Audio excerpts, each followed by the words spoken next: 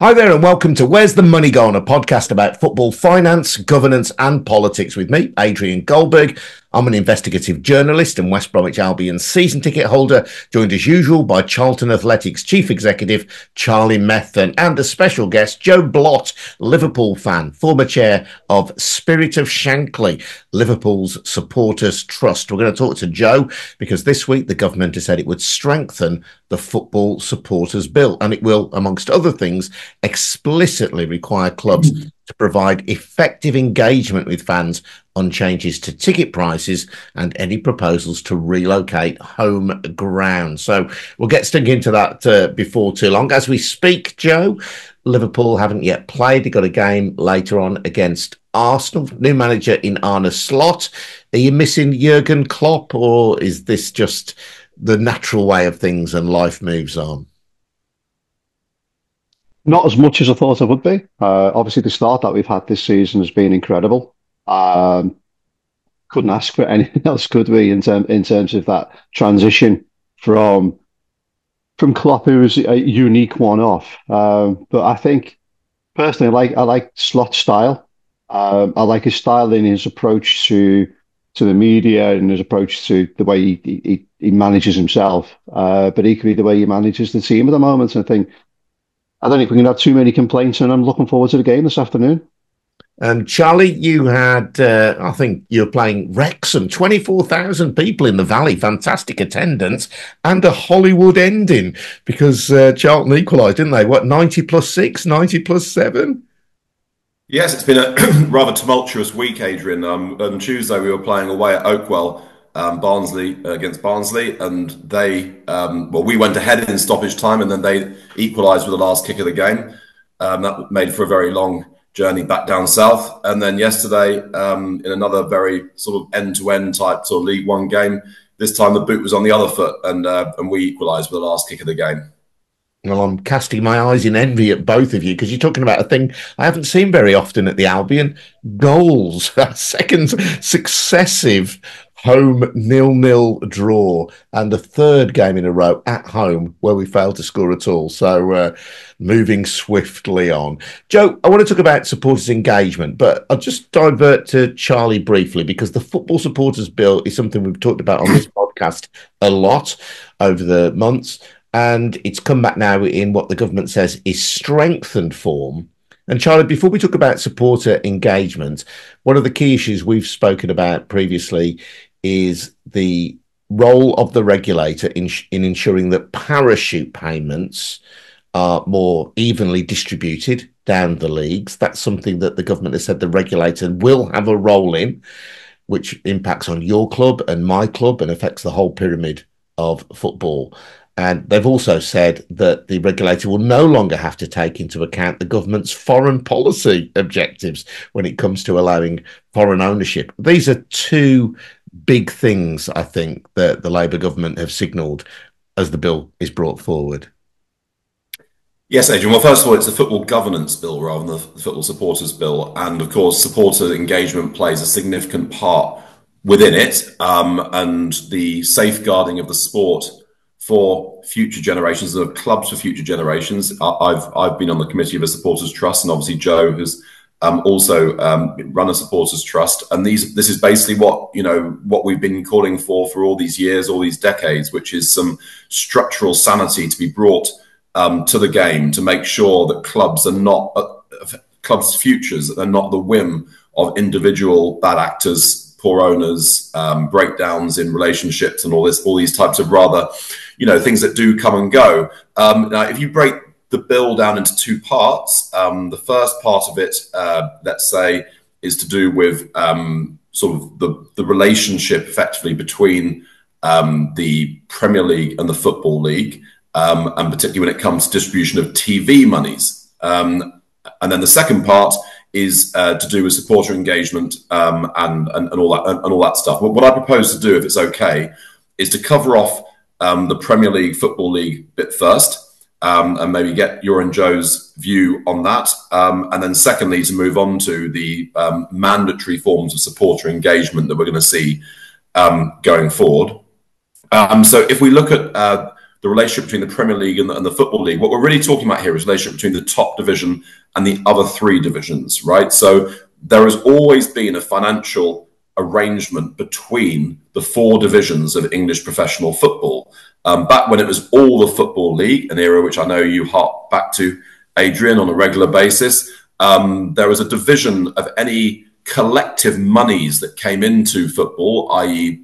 Sponsorship of the league, TV revenues, albeit in those days they weren't very great, etc. 75% of these monies went to the top division clubs and 25% went to the other three divisions. That might seem rather unfair, 75-25. I mean, Christ, 25% to share between what was then around 70 clubs and 75 to share between the top 24 clubs back in those days, or actually would have been even fewer in the bottom three divisions.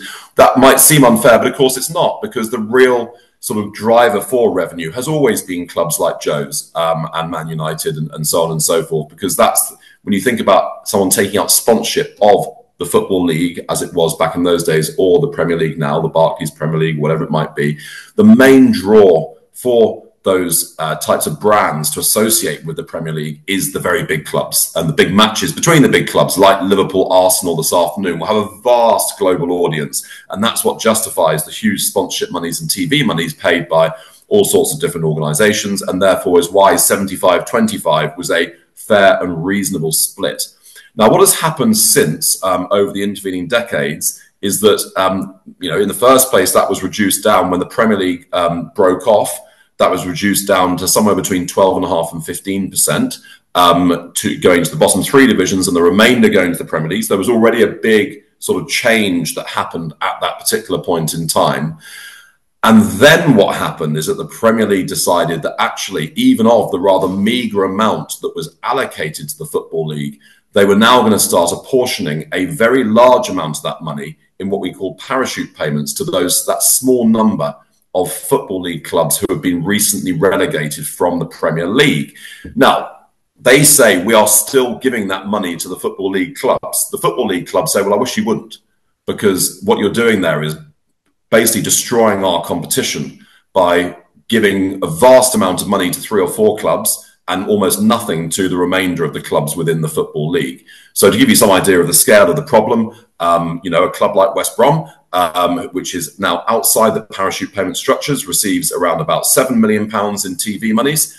A club such as Leeds, which was more recently relegated than West Brom, will be receiving more like £50 million in TV monies. And yet the two clubs are supposed to compete against each other in the same competition and have a fair and even competition, etc., etc. So effectively, the Football League has been arguing for some time that there should be a greater share of monies restored to the Football League clubs on the one hand, and that less of it, maybe even none of it, but certainly less of it, should be apportioned to parachute payments. And effectively, the government has been saying for some time, look, clearly there needs to be a change here. It's incumbent upon the two parties to come to an agreement between themselves, and one which most parties would regard as being fair.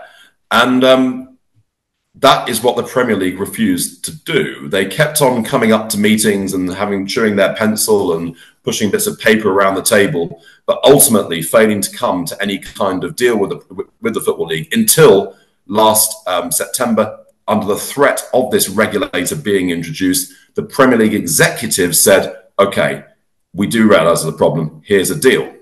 And they put a deal in front of the Football League. The Football League took a draft vote on it. It was narrowly voted through, at which point some of the Premier League clubs, not, I have to say, Liverpool, other Premier League clubs, let's say those with a slightly more narrow-minded view of their own self-interests, withdrew their support for that offer. And at that point, it became clear to everybody in the government, we're going to have to impose a regulator here, because clubs, I won't go into detail necessarily about those which they are, but clubs in the bottom half of the Premier League are simply not going to be reasonable. They're not going to behave in a rational way.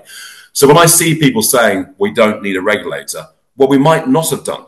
We might not have needed a regulator if two things had happened. One, if some of the Premier League clubs had been more reasonable. And secondly, if the Football Association had been able to fulfil this function of being the mediator between the Premier League and the Football League. The problem is, The problem is, the sad truth is, the Premier League had bought the Football Association and had basically stuffed up all the main committees and prevented the Football Association from being an effective regulator. So there's a huge amount of hypocrisy and humbug from people who say, we don't need a regulator, we never needed a regulator. There was always meant to be a regulator, it was meant to be the Football Association. When one party within the industry effectively purchases the Football Association by making the Football Association dependent on its funding to do various different things, then that all falls apart. So that's that side of it, which I think might be worth getting your views on now, and we can come on to the fan bit later. Well, I want to bring Joe in here, Charlie, because I think we've talked about the parachute payments or the division of money in football a fair bit, but Joe's got a real story to tell about fan engagement. And Joe, this story, and obviously this is a part of the football governance bill. Joe, your story started initially, Spirit of Shankly, out of the Hicks and Gillette rule at Liverpool, didn't it? When, like the Glazers at Manchester United, they had borrowed huge sums of money against the club, and you, as fans, organised and felt, we've got to change something here. That's the origin, really, of the Spirit of Shankly at Anfield.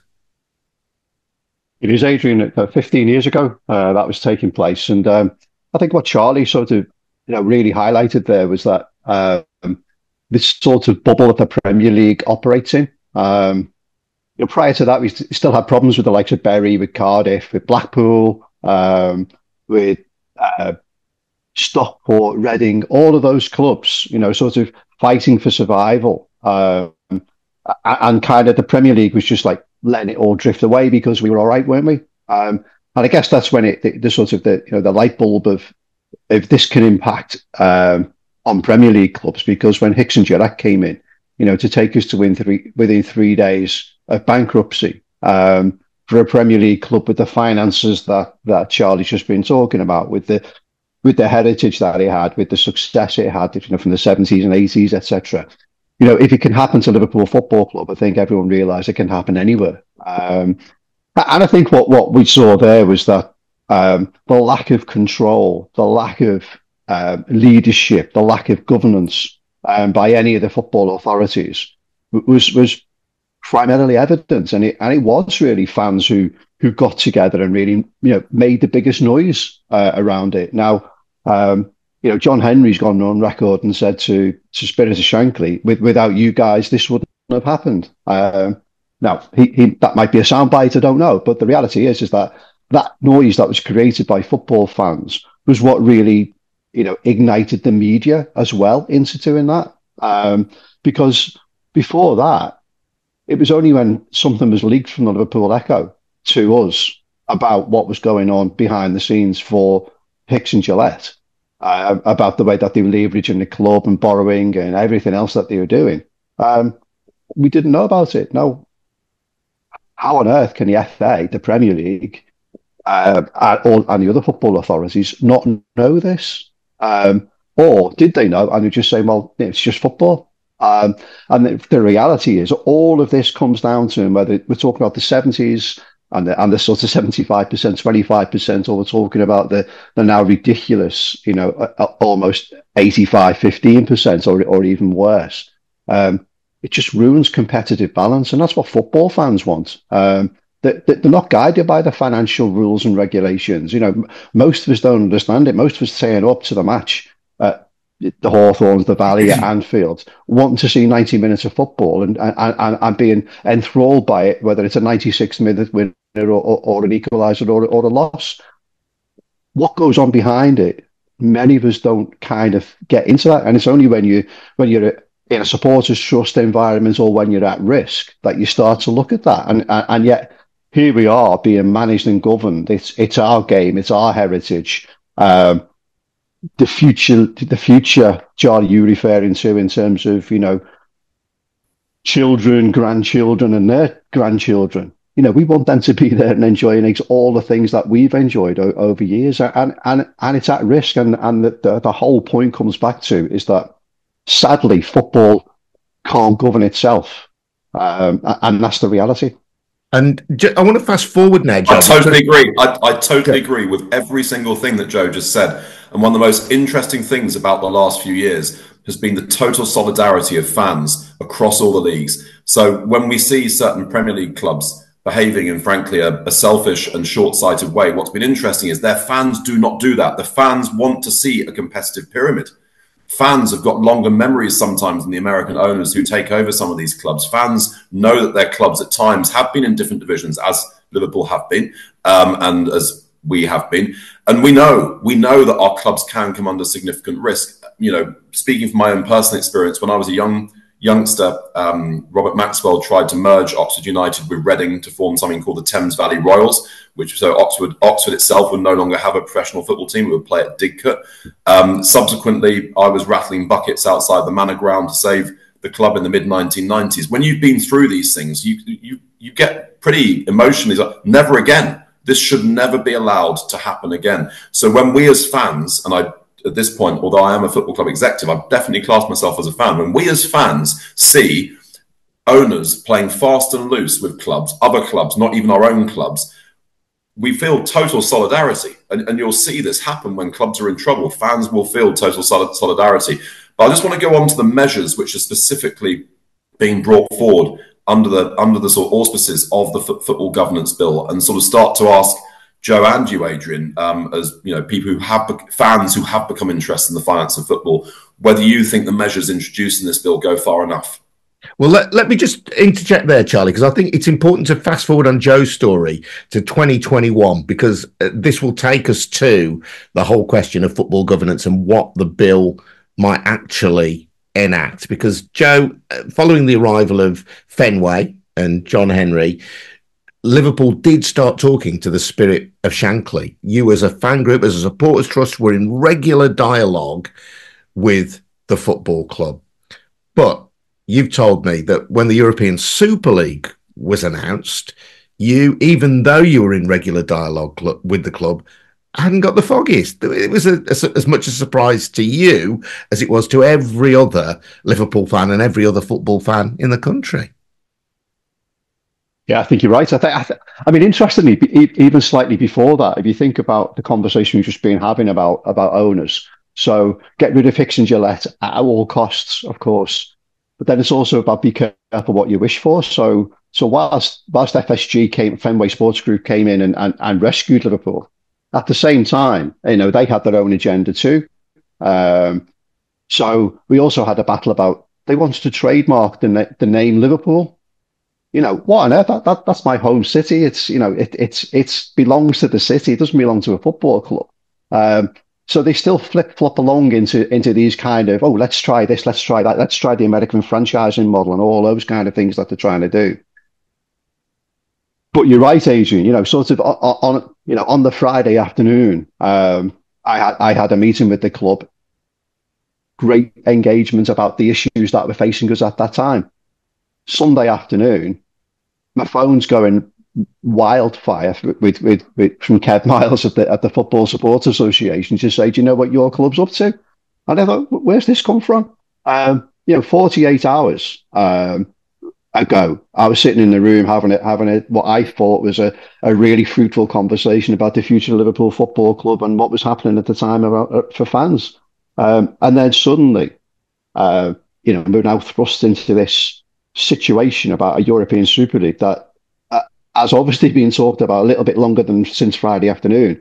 I mean, no one knew about it. We're coming, back to Charlie's point about the fan solidarity. I mean, never has there been, such a solid response from fans to such an idea than this, and that afternoon. It's almost as though, like, the way they plan for the royal death, and it's all mapped out for what's going to happen. We don't have that as fans, but what we do have is a collective viewpoint about what's good and what's bad in football. So I was on the phone to colleagues from Tottenham, to Arsenal, Man United, Man City, Chelsea, who were all behind this. And 48 hours later, completely and utterly dead in the water. But that's because of that solidarity. That's because of that unification of fans, of knowing what's right and what's wrong. But ultimately, it was about this competitive balance. It was about no club should be allowed to just join a a members club where you can't access it. That's not what football's about. Football's about the best team over the however many games there are in a season. If you fall short of that, you fall short of it. You get relegated, you get relegated. You get promoted, you get promoted. If you win it, you win it. That's it. It's about the playing pitch and not the balance sheet.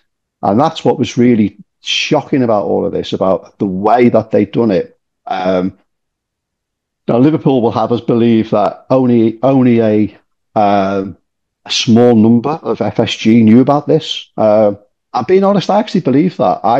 I don't believe the local FSG members were fully aware of it. I think this was very much a kind of a John Henry, and he was talking to Juventus, talking to Real Madrid, talking to those clubs about doing it, and actually he just thought it was okay and we'd just be able to do it. Because, again, Charlie's point about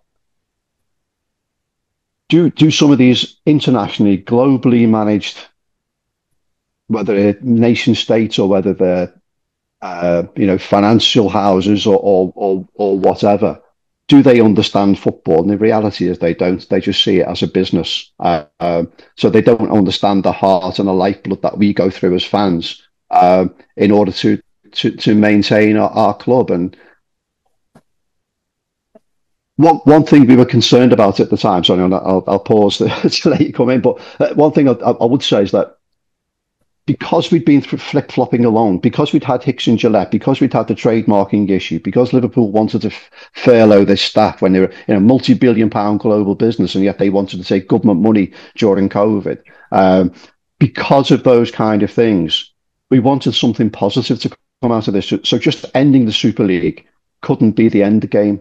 And that's why we then embarked on having something that said, no, that engagement on the Friday afternoon was good, but we want something that is not only good, we want it better, but we want it long lasting. And we also want it to be lasting beyond my lifetime, but also the lifetime of the ownership. And that's why we got into a contract with Liverpool Football Club. It's written into the Articles of Association. We came up with the heritage type stuff, the moving from Anfield, that need fan consent, the joining of a European Super League, that needs fan consent. And out of that came, I think, probably then the discussions with Tracy Crouch about the fan-led review. Now, I don't want to believe we weren't the instigator of that, but actually I think we were probably a major player in it. Yeah, so we've got to the point, Joe, where I think this is really interesting, Charlie. Liverpool now, as a football club, through their articles of association, through the founding documents of the club, have to consult with fans on whether they join the Super League, on whether they ever move from Anfield. And hopefully, I mean, who knows, but hopefully now that is the basis of proper informed fan engagement. What does the Football Governance Bill offer like that to supporters of every football club? Will it be a replica of that? Well, we don't quite know yet. What we do know is it's going to be mandatory for clubs to engage with democratically elected supporter organisations, right? Now, there's already something called structured engagement, which means that clubs are meant to demonstrate best practice in meeting with supporter groups a couple of times a year, 3 or 4 times a year. And in the Premier League, that is, I believe, mandatory. In the Football League, it's best practice, etc. But that can be a very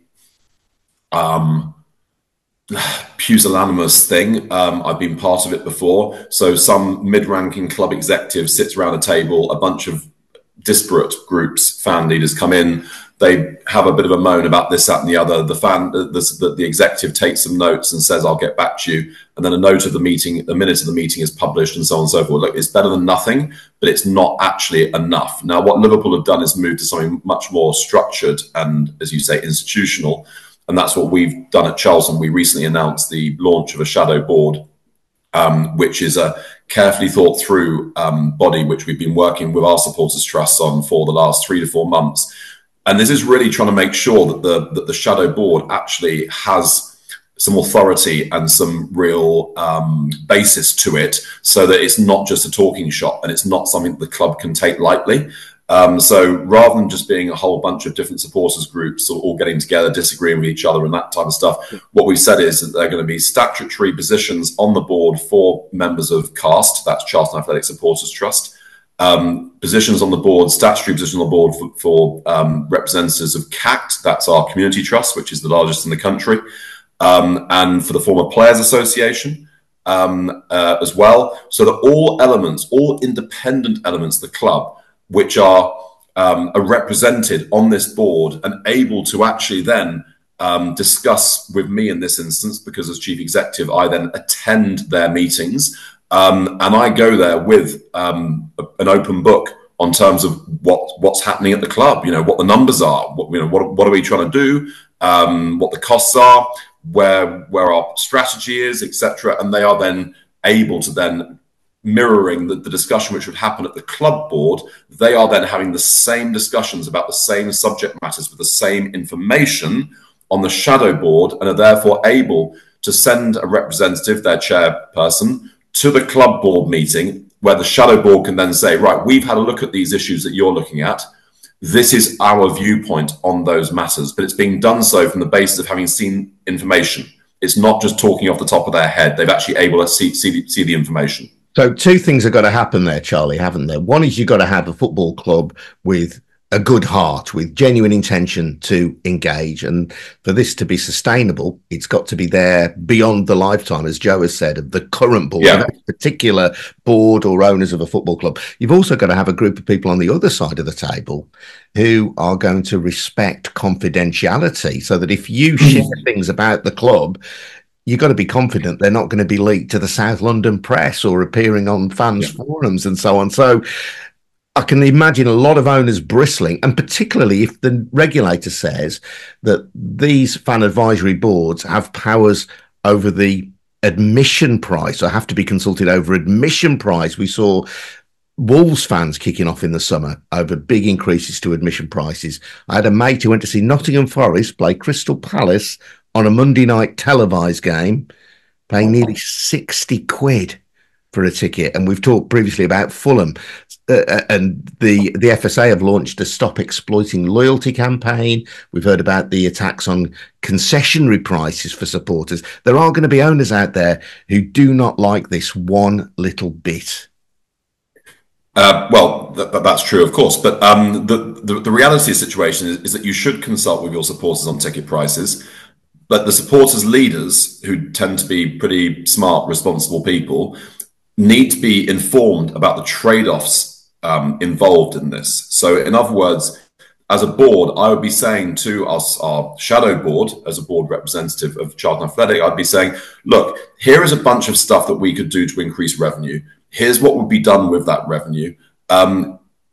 You might very well advise us that it is not a good idea to raise revenue in that way, or to raise ticket prices to increase revenue. But I'm here to tell you what the implications of that are. So you have to understand that if that's a route you want to go down, the team will be worse and the team will perform worse. Are you happy with that trade-off?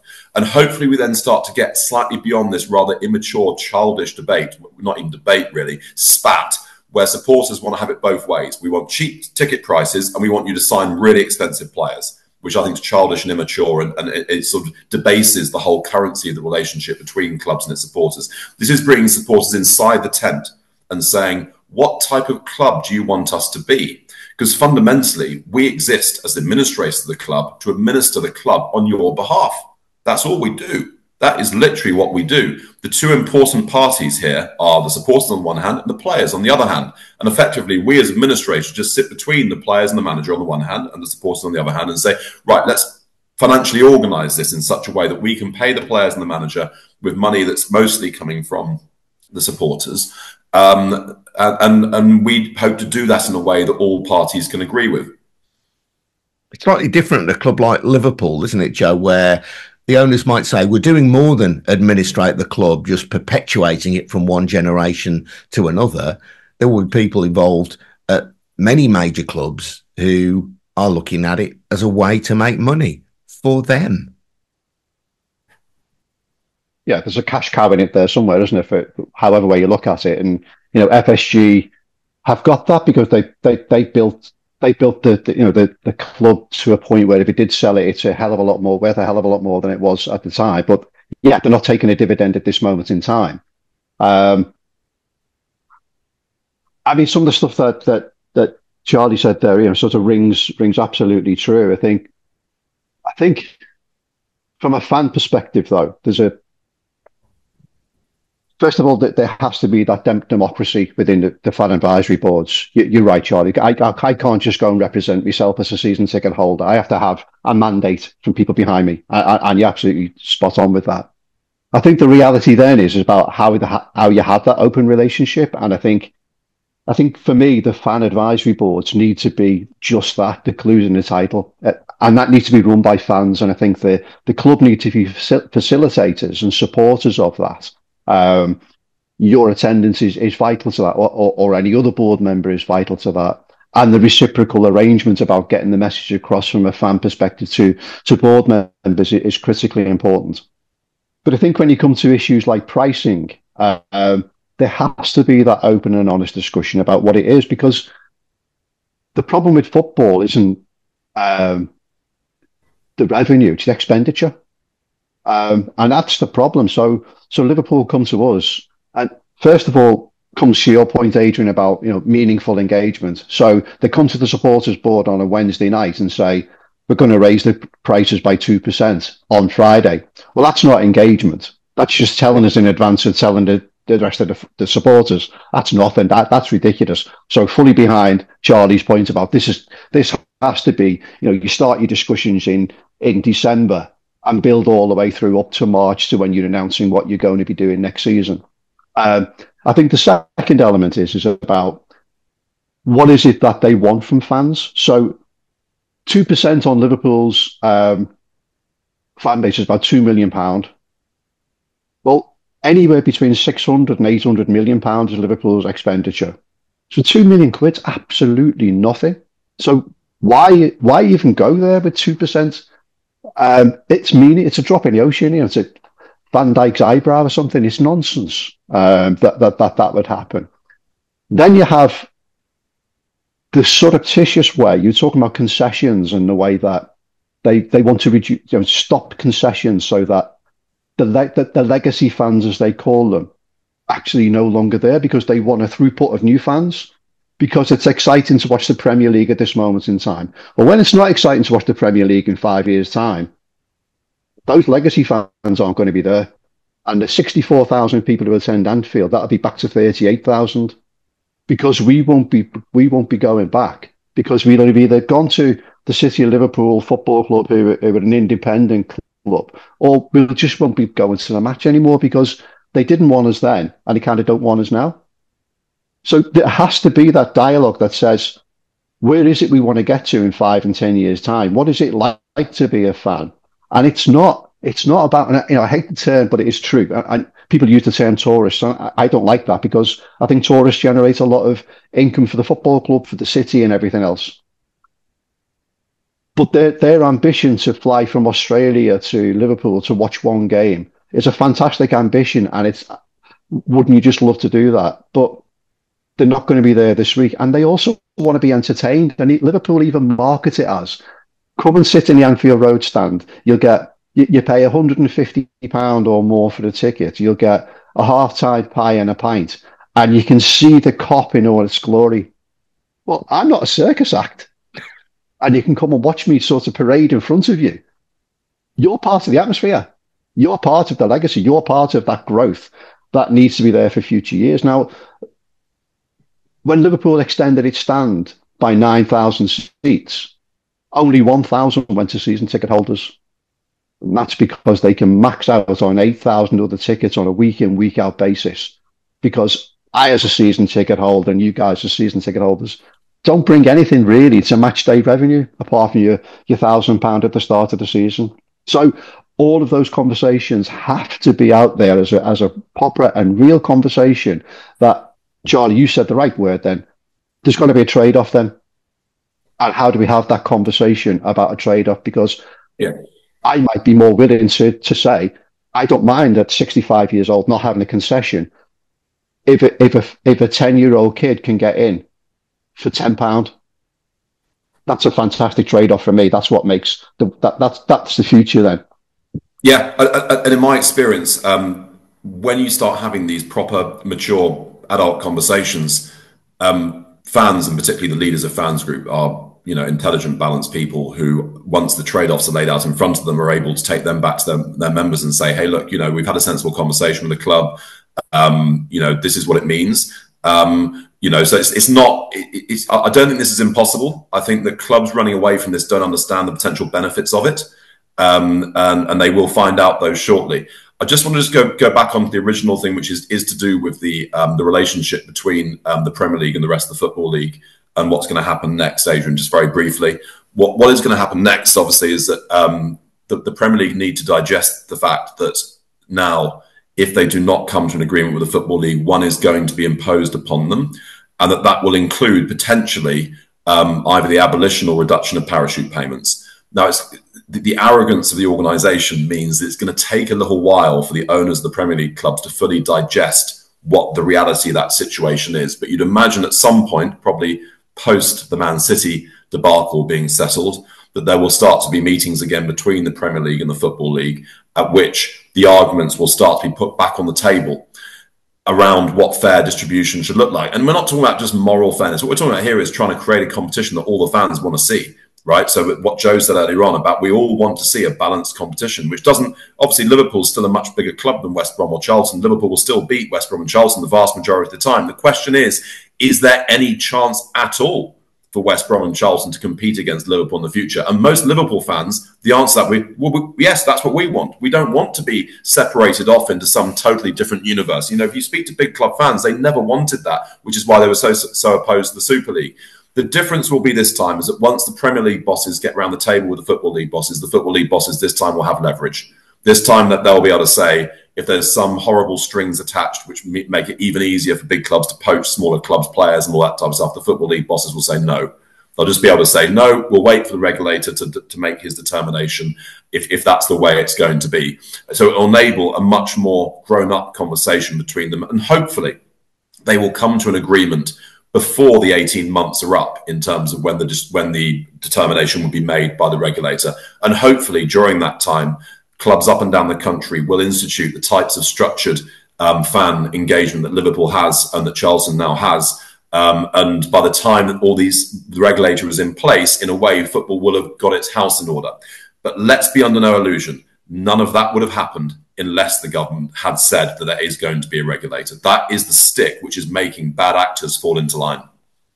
Great to hear from you always, Charlie. Thank you, Charlie Methven, Chief Executive of Charlton Athletic, and thank you to Joe Blott as well, former chair of the Spirit of Shankly Liverpool Supporters Trust, which is instituted, I should let you know, as a trade union. Very interesting, fantastic achievements by that fan group to get proper fan engagement at Anfield. I'm Adrian Goldberg. This episode has been produced by me and Jed Thomas. Thanks also to 1129 and Mark Machado for their work on our visuals. Don't forget to hit subscribe if you're watching us on YouTube or listening via your favourite podcast stream. And don't forget to check out my Substack, adriangoldberg.substack.com, for more on this sort of stuff. We'll see you again very soon. But for now, thank you. Goodbye. Cheers. Thank you.